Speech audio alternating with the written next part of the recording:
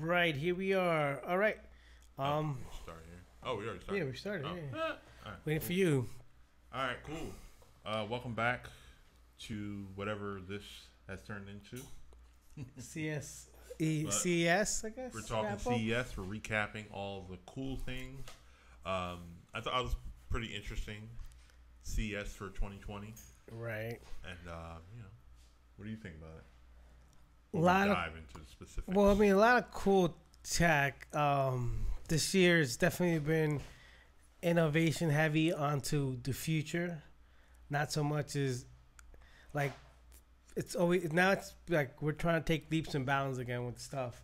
Before it was just incremental like updates. Now like we want to do a leap and bound with new technology for either the home or for work or whatever you have.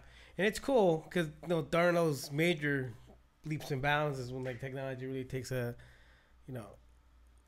good hard lead into the future. So not these things might not pan out, but the things that come after this or come out from like this tinkering might be what the future is based on. So I'm excited. So maybe some of this stuff will help us get to the Jetsons' future. Yes, promise. exactly. That's what I was trying to say. Yes. Where do you want to start? We don't have to do it in order. We have Let's start with what everybody usually goes to see CES for. That's the TVs. okay. So let's start with TVs. I've always been a fan of LG.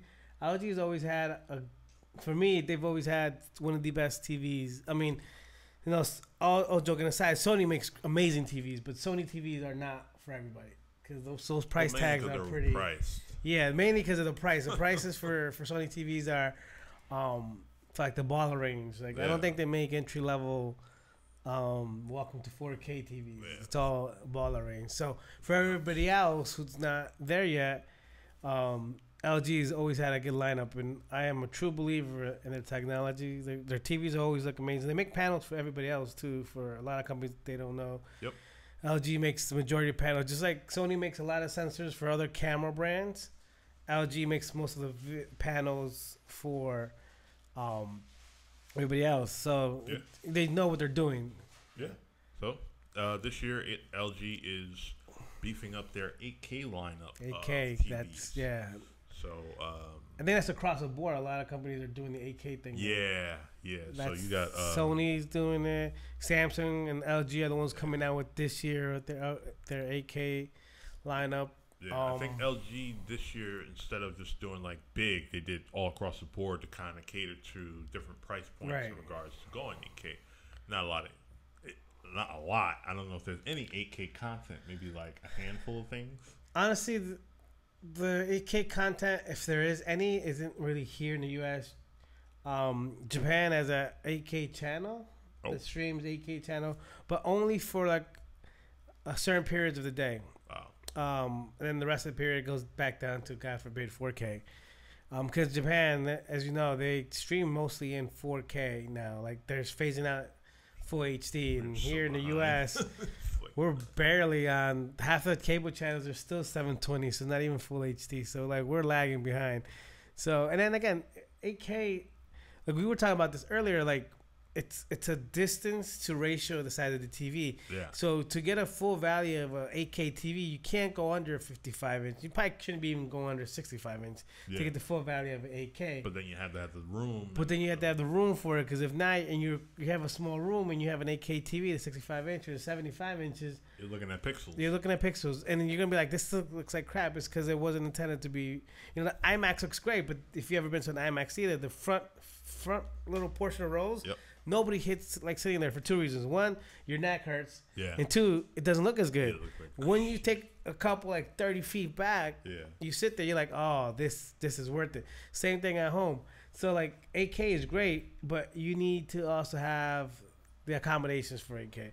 So I think 4K right now is what everybody's going into. And like they have like I said, there's a lot of lineups for 4K.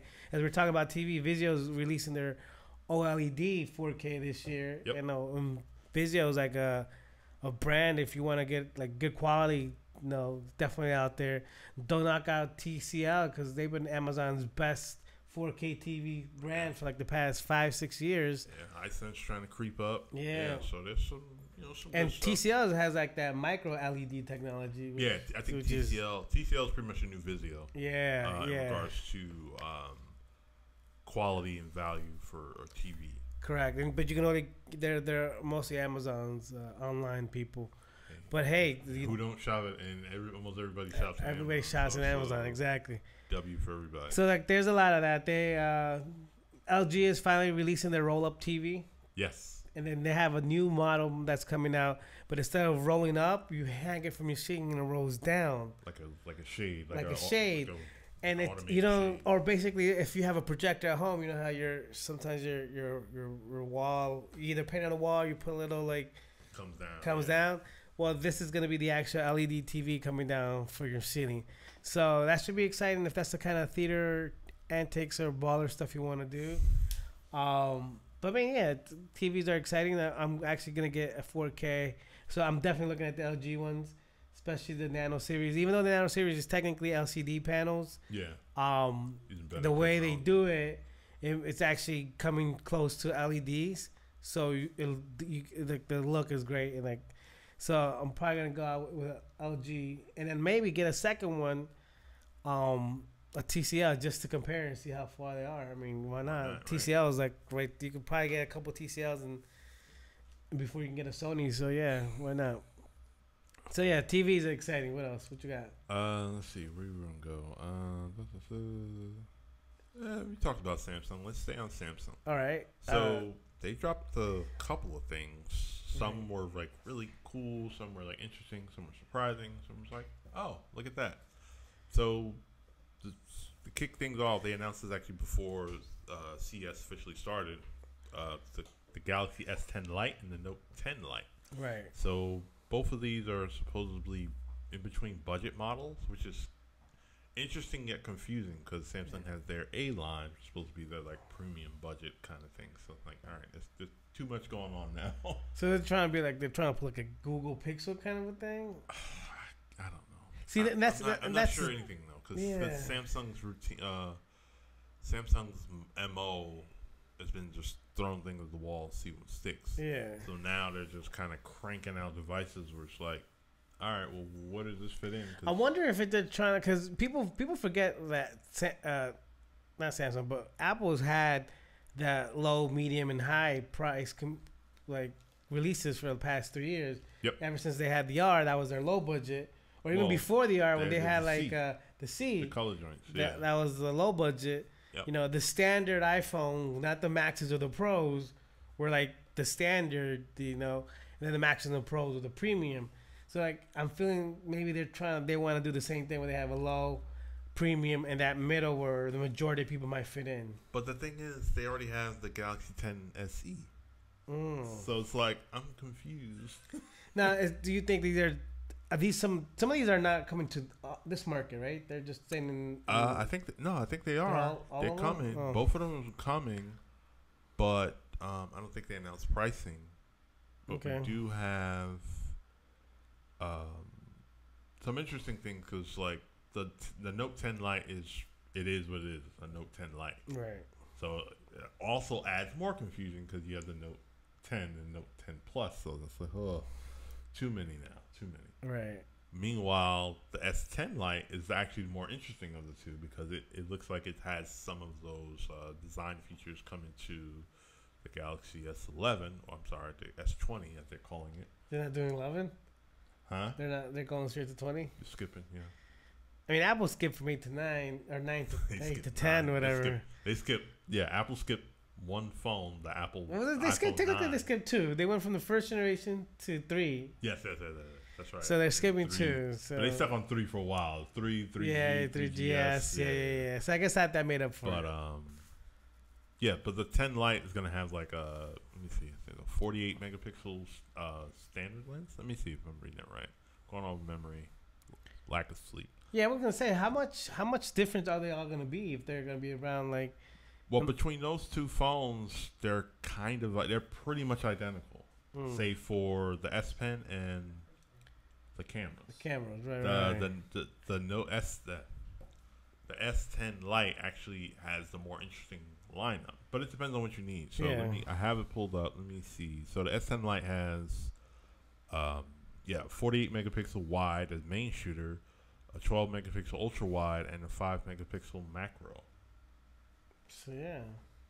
Versus the Note 10 Lite, which is just one, right?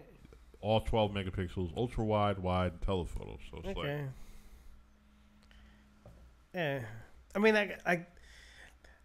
if the real differences are just in the camera, then why even make it another phone? Because the battery is the same, the RAM's the same, screen size the same. Screen, everything else is the same, but the only distinction is the cameras, the lenses. Well, they actually do look different. Like the camera setup is different on the rear, but from the front you can't tell different. I don't know. I think now they're just grasping a straw. It's come to the point where like all the phone companies are just trying to squeeze out as much out of it. Because again, we've been talking about this for not decades, but for like years, 2 or 3 years now. We're hitting that wall. Yeah, like you can't put anything else in. And you know that's it. You're hitting that wall. We can't. What else are you gonna put into a phone that the previous 3 or 4 generations haven't been good at? Like you add another lens, like you know, like this. I mean, I got it because it has 3 lenses, and actually it's a big improvement though. Yeah, it took them a year to do this. The improvement is huge for iPhone users, but then like again, Samsung's had it for a while, Google's had it for a while, so like. What else are you gonna add? Like it's weird with Samsung because like all right, y'all went from dropping 1 phone a year, now you drop 2 phones a year. 3 now. Now it's 3, so it's like, and they're all 3 of them. If this is gonna be moving forward, all 3 of them are gonna be essentially the same phone. And then you gotta understand, like it's the market. Like you know, the demands are the demands there for a series of 4 different phones. When we've gotten to a point where if you got a phone in the last 2 years. That phone, if it doesn't break, crack, or anything else, could last you 5 years because the speed's there, the technology's there. It's gonna take the next firmware update you give it. The lenses are, the cameras. Like, what exactly are you trying to do? Like, I don't know. To get people in between phones. I'm like, people don't upgrade like that. Yeah, not anymore. Yeah. Like I said, they would have. This would have made a killing back when phones were $200. Exactly. Now you're in the range of phones being a car payment more, or like a luxury car payment, or your rent. You know, if you live like in a studio apartment and stuff like that, like that's ridiculous that this is what it's come to. So people aren't gonna be upgrading as much, especially if the offering is a newer lens, which you don't even use in your 3 lenses. Like I know I got this and I use it a lot, like the different lenses. But I know people who've had the Pro use all 3 lenses like the first day and have yet to use them ever again. They just stick on that one. I dabble with the ultra wide telephoto. I don't even bother. Right, so it's like I don't know.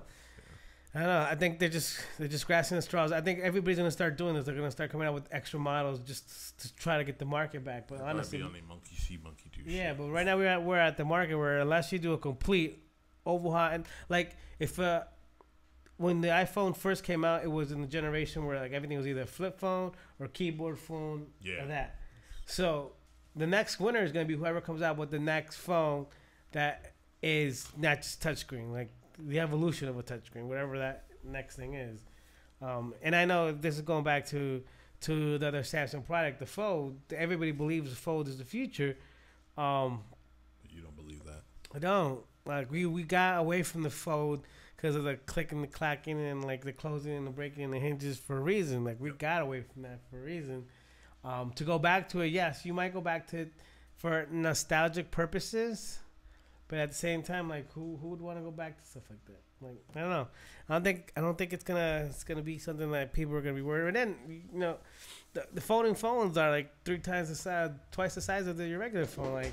Like the space is gonna become an issue. Like I don't know, it becomes more of a burden after a while when you're carrying something like that. Yeah, they'll figure it out or burn themselves out. Burn themselves. But they also did what else? What else they released? The Odyssey G9 curved QLED 49-inch gaming monitor. That thing looks beautiful. It does look beautiful. But here's my thing: it's game.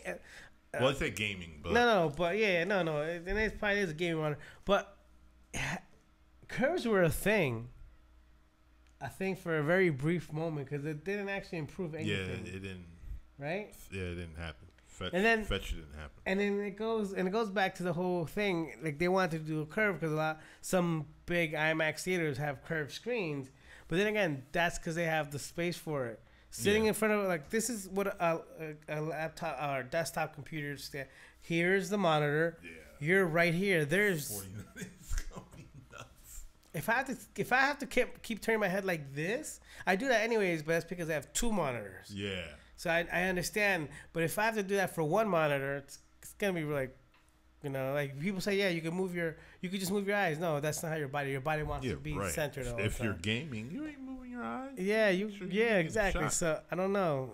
I mean, it looks beautiful, but they could have done the same thing in flat, and it would have been fine, probably.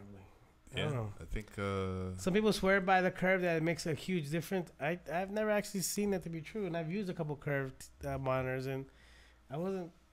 They really didn't up the game or the experience anymore because it was curved. Because remember, one time TVs were trying to, like, Samsung had a whole bunch of TVs that were curved. Yeah, they try to make curved. They still make curved stuff. Yeah, but not TVs. Not as much, of course. No, yeah, especially, I don't think they released any new curved TVs. No, they still do. They do? Like the budget, I think, like the smaller regular gaming monitors or curved. Oh, yeah, monitors, yeah, but I'm like actual TVs. There's some 4K curved TVs. They may not have dropped in, like, last year or two, but there's still some on Amazon. You'll find a good price. Yeah, I mean, if that's the thing and you have the space for it, yeah. But, I mean, it looks good. Like, gamers will be loving it. Like, the colors are great. Refresh rates are amazing. Yeah, 240 hertz. Yeah. They didn't announce pricing, but I'm pretty sure it's going to be like a couple grand. 14, 15. Maybe 13, but it's going to be over 1,000 easy. And also the release with the Chromebook, right? Samsung? The Galaxy Chromebook. The Galaxy Chromebook. It looks amazing. It's this lovely red. It's pretty much Samsung. It's Google panning the baton for making premium Chromebooks from themselves to give it to Samsung. I mean, it looks good, but it's a Chromebook. Chromebook that kind of it's an oxymoron itself. It's like Chromebooks are made for the Chrome. You know, not budget, but just made for just easier access, affordable access to go and get online and just do online and the big thing that, I mean, people use Chromebooks and they sell decently, not at what they were expecting, but it's because Chrome as an interface is... Well, they do well in the educational market. Well, yeah, it's because they're also giving them a huge discount and saying, hey, you know, we'll sell these at like a third of the cost as if you give us those contracts. Outside of that Galaxy Chromebook, regular Chromebooks, like, you might ball out at 500. Yeah. Yeah, you can get it on for like 2, 3 something, like the kids that go to like tech in high school, like they have Chromebooks.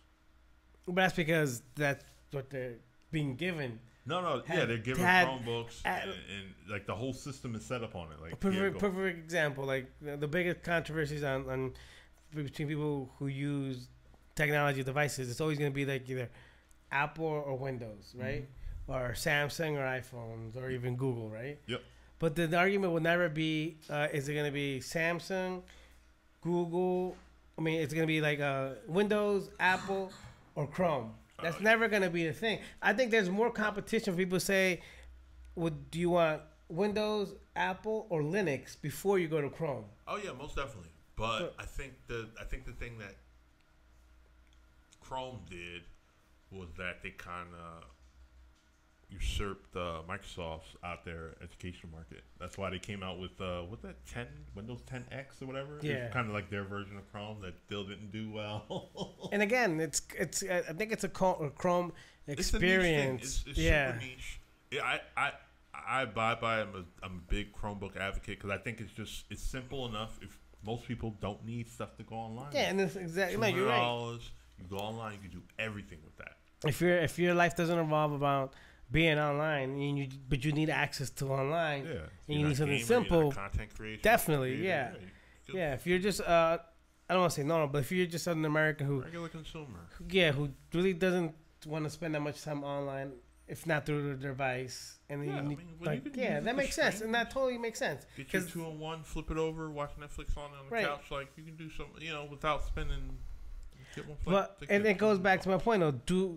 Does that warrant a premium version though? No, it's just there just cause. Just cause, yeah. Again, grasping the straws here.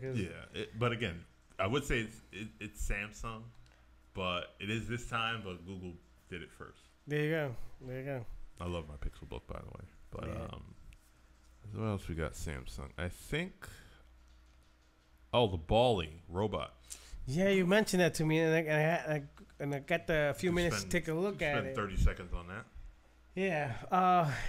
Like we said it off camera when we were discussing it. It's like a modern day Tamagotchi, except there's no screen. It just follows you around. Yeah, it's BB-8 but useless. Useless. It's kind of like Siri on the iPhone. It's just useless. Or Bixby. Oh, Bixby on the Samsung. It's useless. Go down. That's the thing. So I mean, that's it. It's interesting. I do like that Samsung is despite throwing 1,000 things at the wall, they are showing that they're capable of more than just your standard consumer electronics. Yeah. Will it take off? Who knows? But the innovation is there, and it could always lead to something interesting. Who knows? This might be the first version of a real BB-8. Down the road. Again, like I said, a lot of technologies that are coming out might not be what we need now, but they're gonna spark the fire for what's gonna happen in the future. They're templates of the future. Exactly, and that's. I think, if anything, speaking to that, we can go right into the concepts ideas, because the biggest concept this year was Sony's car. Even though they're not going to actually make the car, they just want to show their abilities to and all their facets of stuff that they do that can fit into a car. Yeah. Monitors, speakers, TVs, whatever you wanted. Nobody saw it coming. Nobody saw it coming. I think that was a sleeper because honestly, it was a shock to see a car and that looked like, in what most people, if you go online, you see the pictures, it definitely looks a lot better than any Tesla. It does. You know, it looks like something you would definitely want to. It looks good. Looks good. Designed, the interior is designed very well. Like there's detailed in there. It's not just a simple screen in the middle and then everything is just blanked out. The whole dash is a screen, but not like this big hulking screen like some other biting electric car. But they got sensors, radars, all this stuff. They have a decent amount of specs with the car, though it's not coming out. Yeah. Like, it goes 0 to 60 in 4.5 seconds. But what I do give them this because they said they weren't really intentionally trying to show that they can make a car. They were trying to show that they have components that they can put in cars and maybe push other manufacturers to be like, hey, if Sony can do this and they're a camera, TV, electronics company, like basically you should be able to knock this out the park. Or if they, people acting up, holla at us. This is what we can do for you. Exactly. Yeah. So they did. They definitely did what other companies should have done to show, hey, this is our capabilities, and it's something outside the box. But just know that we're here. Just let you know we can do this. Yeah. We have a ride. Exactly. So again, everybody always thought, Sony is falling by the wayside when it comes to electronics. No. They were just innovating, and they take them a little bit longer. PlayStation, they're fine. Yeah, that's just off the top of the head. I'm pretty sure they I mean, their camera division's been selling the IMX sensors. They sell to everybody. Pretty much every Android phone has a Sony sensor. And most of the camera sensors on today's modern DSLRs and mirrorless cameras come from Sony too. So they're not hurting. Yeah, they're not hurting. Exactly. So they're good. Yeah. What was the car? Oh, the Mercedes-Benz Avatar thing. I saw that. That looks interesting. It looks interesting. But Mercedes always, like, we've went to the auto shows. They've always had these high, futuristic, I want to call them Demolition Man concept. Because if you ever seen the movie, like, it's so out there. Like, it's like the future. That Avatar shit was out there. Yeah, like, we're talking about when they start banning meat. That's when you see those cars out there. Liberace cars. Yeah. I mean, they look cool. It's tireless. It has all these innovative things because that's that's the future. If you haven't know, that's another thing that I mean, I'm sure CES hasn't shown this, but in the last like five years, tire companies are trying to innovate to where like they don't need the bladders anymore. They're airless. Michelin has one that they're testing. Actually, both of them. They're testing. They're showing off. Some of that stuff at CES as well. So they last longer, and they're airless. They won't pop if you hit a big pothole. They'll just nail. It just continues going. And some of these, I don't know if it's Michelin, one of the brands actually helped design these tires like 15, 20 years ago for the rovers on Mars. because they couldn't get them to land without popping, so they had to start designing this. So now they're using that for us, and for the first application is always going to be military or experimental, and then they're going to pass over to us like everything else. But yeah, that's pretty cool that's where that's going. I don't know how you got off that topic. Oh, because of cars. OnePlus Concept One phone. So it's pretty much their latest OnePlus 7 Pro McLaren 5G. I'm pretty sure I messed that up somewhere. 5G McLaren one switch. It's pretty much that phone with like a leather kind of covering from. I wrote it the LG G4 or something similar, papaya orange as they call it. But the trick of it is that it has an electrochromatic cover over the cameras, which is the same technology McLaren uses for their sunroof. So what it does is just you turn it on, and then the glass goes from transparent to dark. Right. You can still see the camera in certain lights; not completely gone, but it's an interesting technology, and probably for some people who are into cameras, the more interesting thing about it is that actually doubles as a sort of ND filter. Yeah, that's what I was going to say. That's probably the most interesting thing. That is the most interesting. All that. Which is honestly what a lot of newer cameras have built in. Yeah. And that's really what it is. Very important when you're outside. ND filters. If you don't know, especially a variable one, you can tone. Variable would be great. For those of you not unfamiliar, ND filters are pretty much sunglasses for your lenses. Camera lenses. Yeah. And then some have variables where they can adjust They can adjust, because normally they come in like stops, like 2, 4, 6. So but with variable you can dial it into exactly where you need, even if it's like a quarter stop more, or 3/8 of a stop more. It's pretty cool. Yeah. So. But how do you feel about those one-off phones? Because I know I'm a big Star Wars fan, and Samsung released their it looked great. Would you spend that extra $500 just for that edition?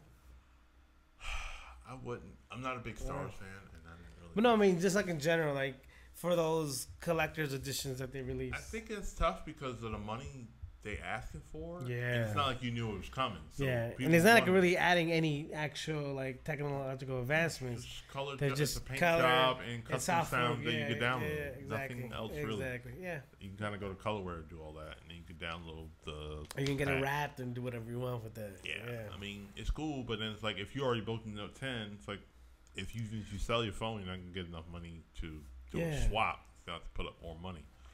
Even though there'd be a little bit, but I don't know. It's I think those things are niche. People collect them, people buy them. I think the concepts are cool.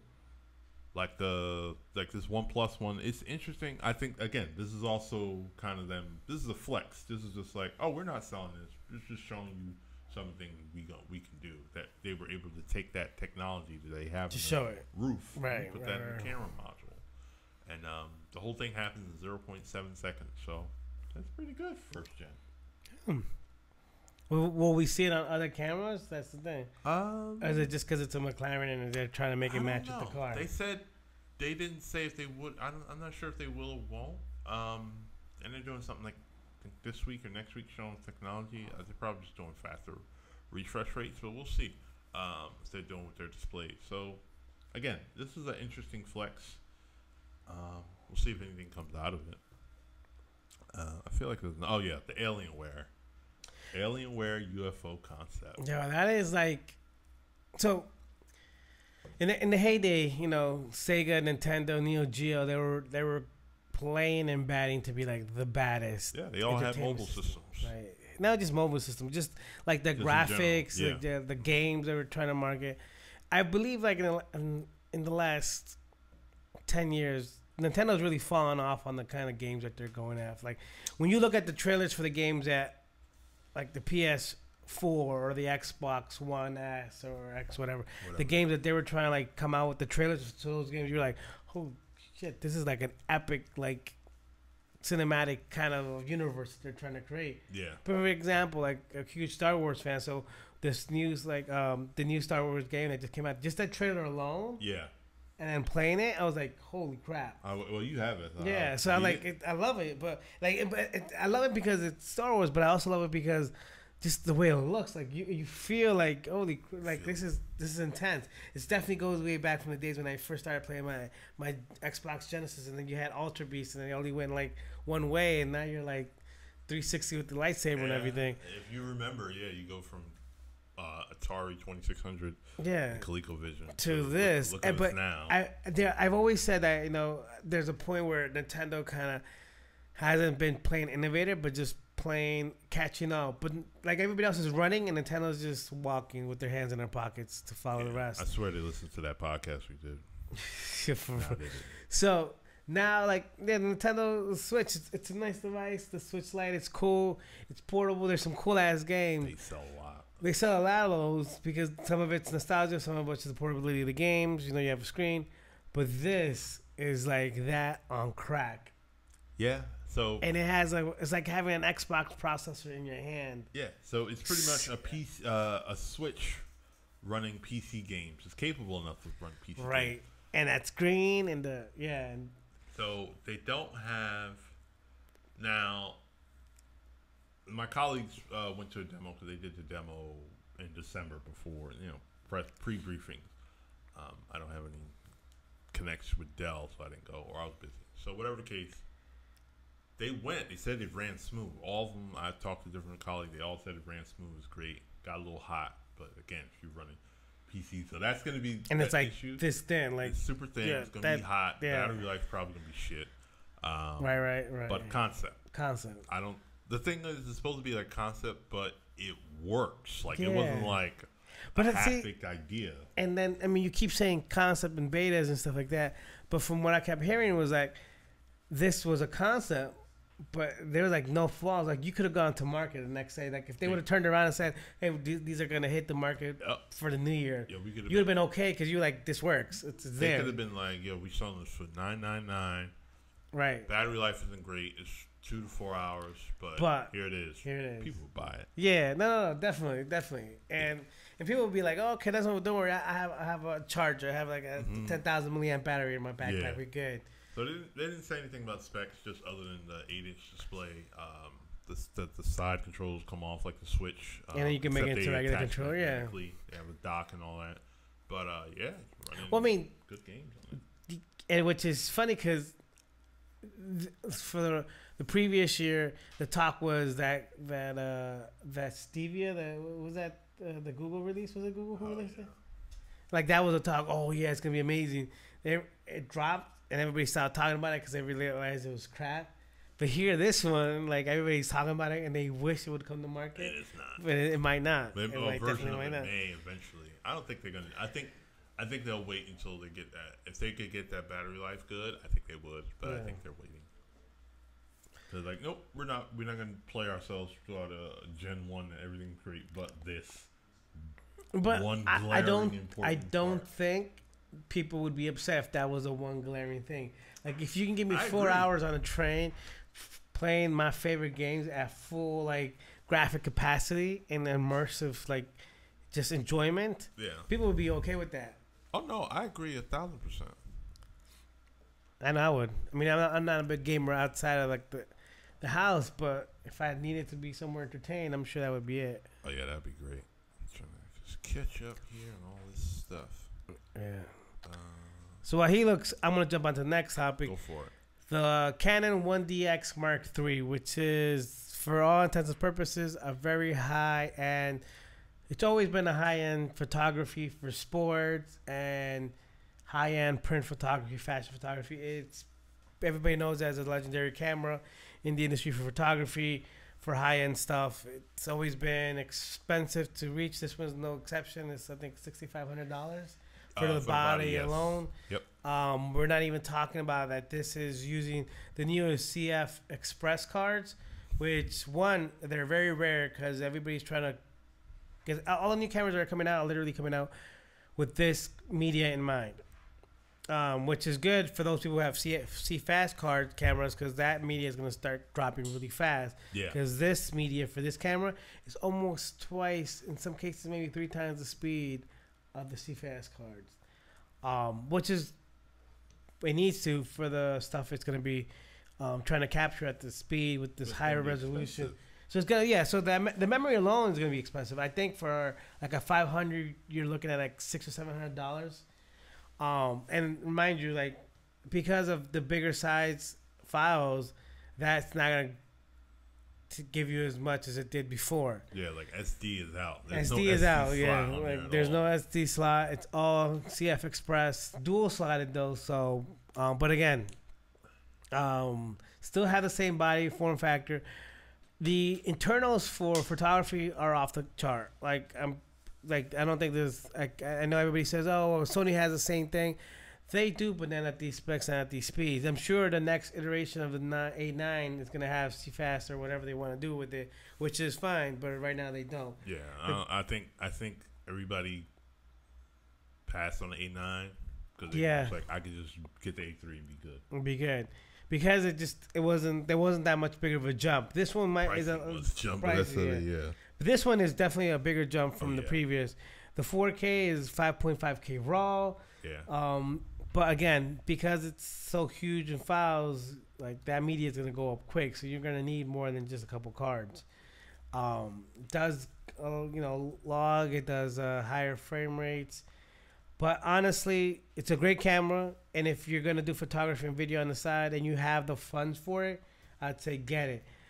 Repeat what you said: photography and video on the side. On the side. This isn't a one-off. This is not a one-off. One, because of the pricing, and right now the workflow to take this camera and make it workable is like almost seems like the workflow for the 1DC, which if you remember the 1DC was a beautiful camera. It was 24p, not really 4K, 24p. The files were huge. They gave you the best image you could possibly imagine, but the workflow, even by today's standards, you can still buy that camera for $2,000. So it's kept some of its value, but the workflow is still enormously taxing. And that's going to be like, honestly, if you're going to be doing more video than photography, that's not going to be C200. Yeah. Easy. That's the way. That's the easy go right there. C200. Bam. That's it. Do that. That workflow is better. The 4K is the RAW is a light.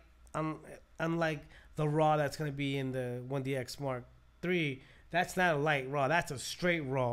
Like that. There's no light to it. That is a big fat boy right there. So again, take it with a grain of salt. But like if your main priority is gonna be video. If you have the funds and you shitting money like that, get it by all means. Make that the A camera or the B camera.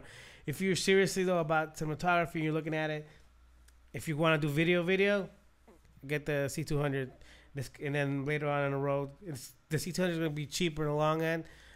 Just for the batteries and the media alone, it might round out less. Especially now you probably get a used one, or you might be able to get like a newer one for a lower price. Honestly, it's been on the market for a while. Yeah. Now, if you want the biggest, the baddest photography sports camera, high end that can do some badass video, get the Mark III. Get it. Go for it. Again, I'm sure there's less expensive options, but the good thing is if you do get this camera, be sure that you're future proofing for the next 10 years. Not only when it comes to photography and video, when it comes to the media. Because this media is here to stay for a nice minute. Like, it's going to be here for a while. Just like CFast was here for like almost 7 years. This might be as long. Maybe not as long. Maybe 6 years. I feel like it's going to be a newer iteration maybe sooner than later. But yeah, it's going to be definitely an intense camera. Definitely one I'm going to rent to check out and see exactly what it can do. Yeah. Well, speaking of storage, Samsung dropped right T7 Touch. Well, T7 and T7 Touch. Right. Focus more on the T7. And again, the speeds on this T7, it's almost comparable to the speeds on the CF Express cards, the one, which is ridiculous.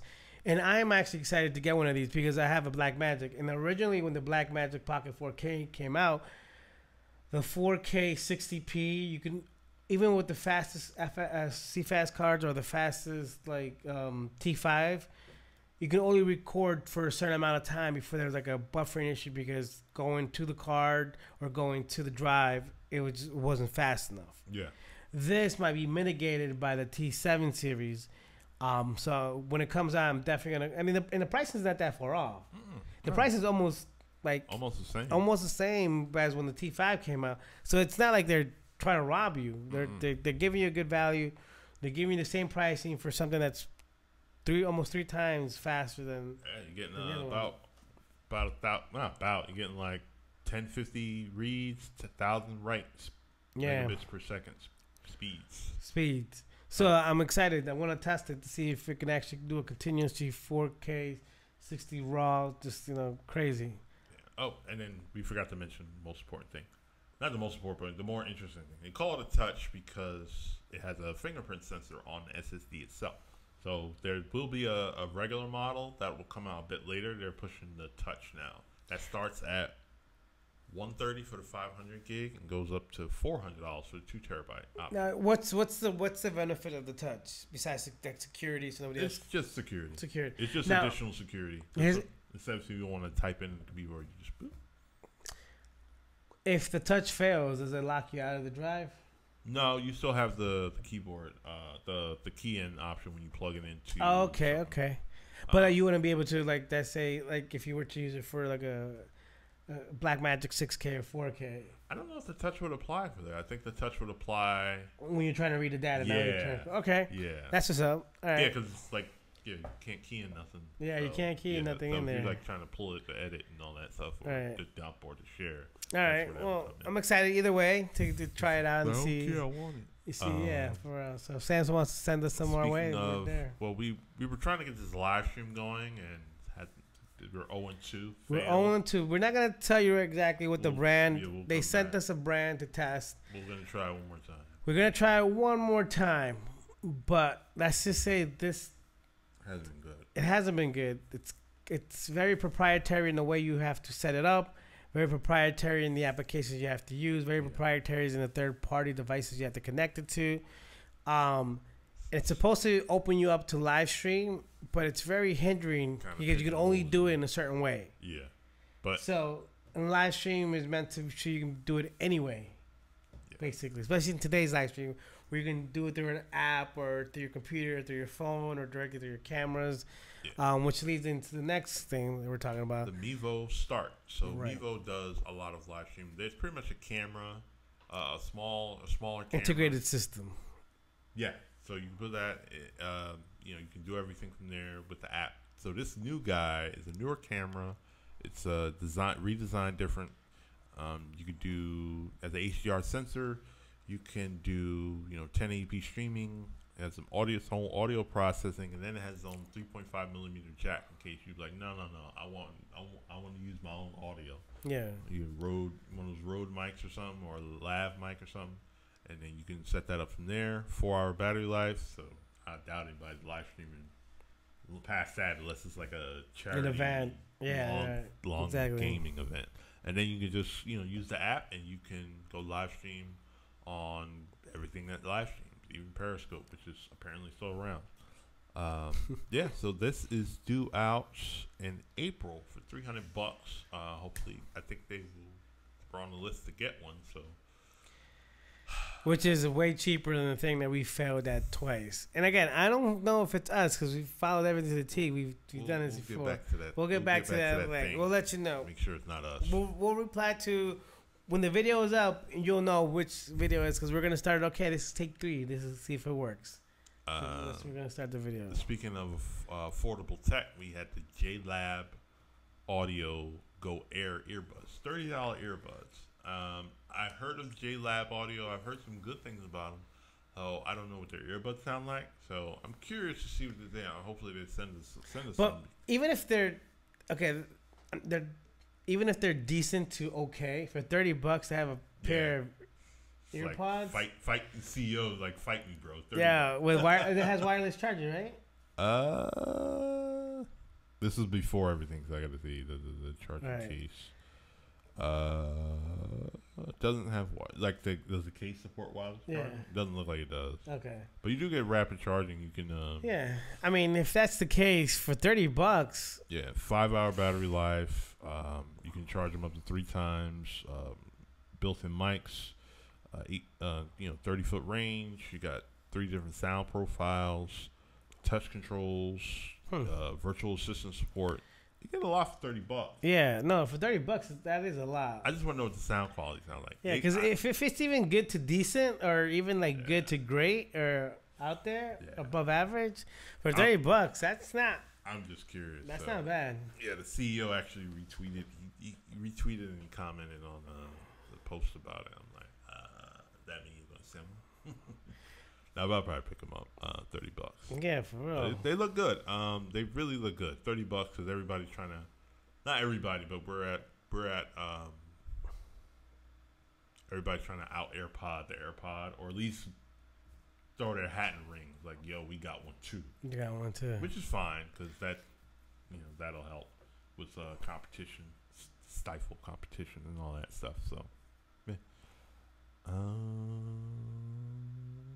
What are the big things? Yeah. Okay, so Google Assistant.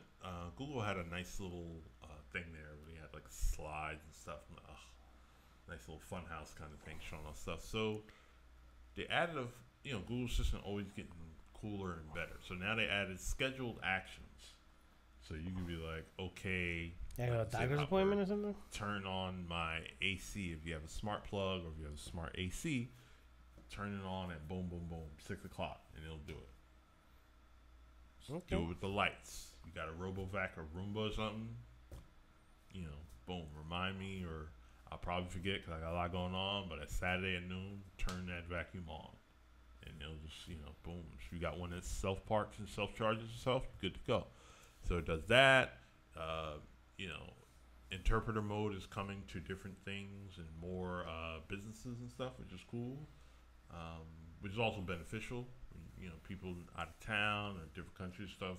Communication is always important, and you don't want to you mess up one word and you messed up the wrong answer. Now it can read web pages. Can change the speed of it. It can read it to you. It's interesting. That's kind of a flex. Like, just look what we can do. You may not use it, but we can do it. Yeah. And then a bunch of other stuff. So this Google just saying we ain't forget it. We still building on Google Assistant, still making it better than any of you others. They're trying to do something different, or they're trying to get it right from what everybody else has failed. The amount of things you forget the amount of things you can do with it.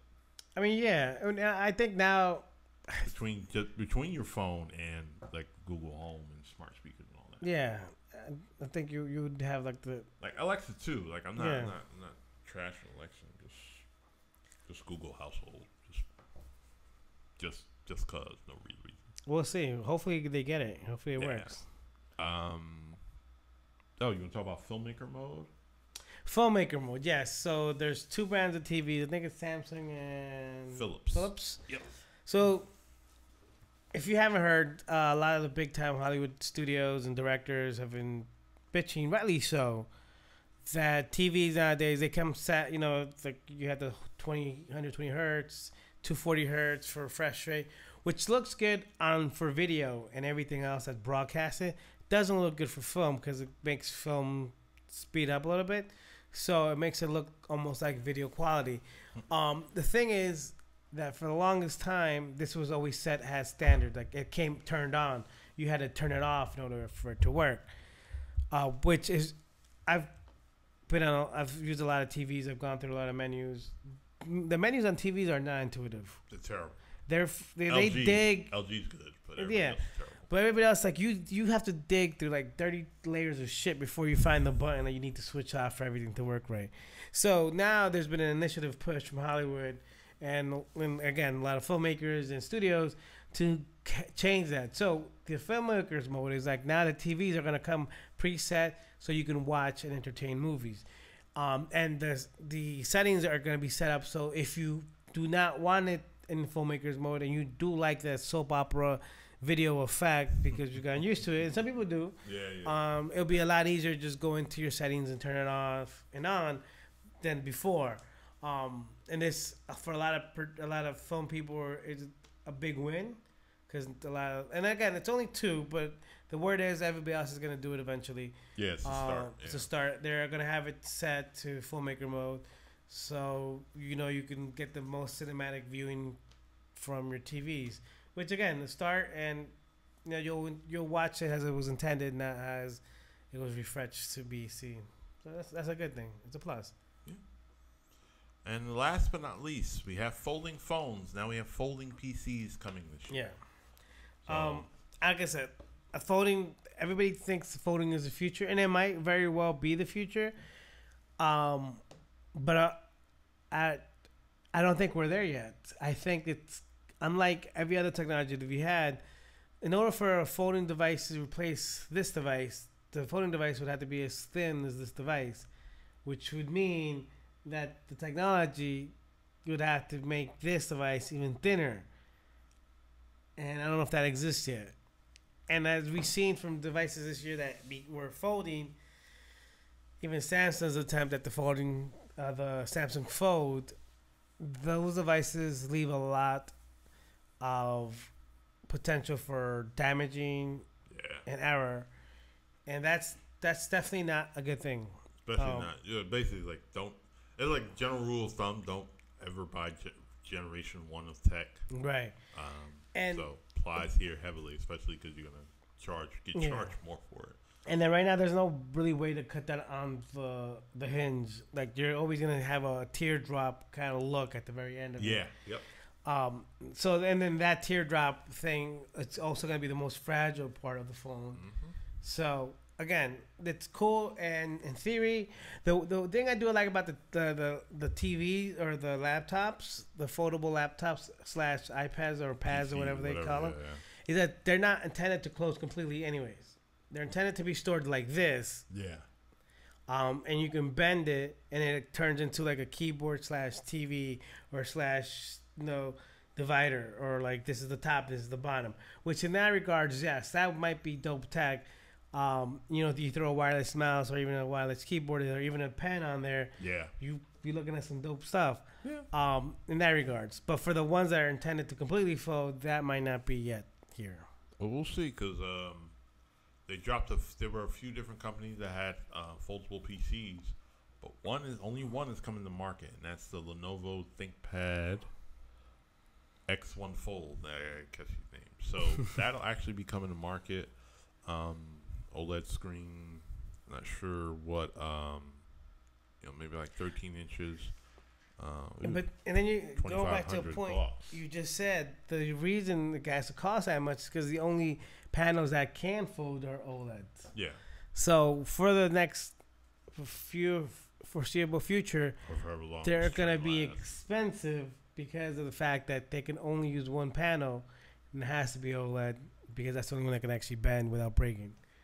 So, and then there comes a cost price. But yeah, I mean, I'm excited about that. That's definitely a cool thing as long as you don't fold it completely, because we're not there yet.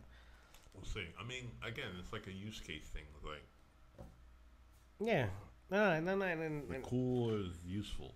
Exactly. Because after the coolness wears, for those who bought it, once the coolness wears off, they either stuck with it or they got to return it. Yeah. So, but yeah, that's all I got on CES. Unless you got something else you want to touch on. Well, so the thing I've been kind of following, and I don't know why, but it's maybe because I do video and broadcast and stuff like that.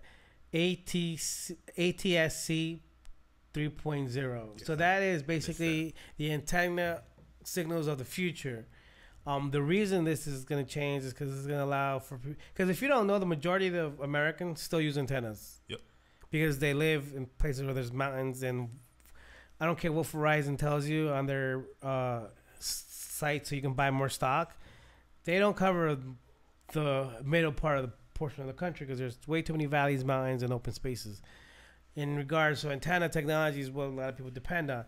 The interesting part about this is going to allow for things to go further without less interruption for mountains and things. But more importantly, this is going to be actually fed information. Like they're able to send weather updates, traffic alerts through these signals. So so this does away, like if you do live in a remote part of the world or the country, you don't have to worry about you need to be on cable or DSL, because you'll still receive, hey, there's a storm coming. Hey, watch out. This is closed because of an emergency, or there's a fire or a tornado hit. Like you'll be getting that on your TV, along with updates, weather updates, traffic updates. They're able to send information without needing Wi-Fi, without needing internet, just through this new signal that they develop, which is pretty cool because I can dope. see that. Yeah, And it is. And there's companies that are trying to implement it onto. They already have a chipset that you can put onto mobile devices if you wanted to. Chipsets that you can put it into cars if you wanted to. So that means you can buy a headrest that has a ATSC3 chipset and antenna. You attach it to your car, and you can drive down the road and get catch-free TV. Channel through the 2 to whatever. Yeah, at local with updates and stuff like that. Which honestly, that technology is more fascinating because of the potential that it has for me than a lot of other things. Useful. Yeah, and then you can expand to it's useful, and you can expand to other things. Then remember, again, a lot of things that came out here might not seem cool right now, but they are a platform for the shit that the Jetsons were showing us when we were kids. Yeah. Yeah. So that's it. That's all I got. That was our wrap up, our take on CES 2020. That's right. We'll be there next year. We were not there. We will be there next year, though. We're making plans. Not gonna work. There you go. All right. So next time. Sponsors, all at us. All right. So cool. Yeah, I don't know what else we'll do. We'll let you know when next time we'll have another. We gotta test out the thing that's failed twice. So we gotta do that soon before they ask for it back. So, which I gladly would give him back to them because it has not succeeded. That's our recap. That's our show for today. Till next time. Thanks for watching. Could be anywhere in the world, but you're here with us. We appreciate you for doing so, and see you in the next podcast, show, video, something. Later. Peace.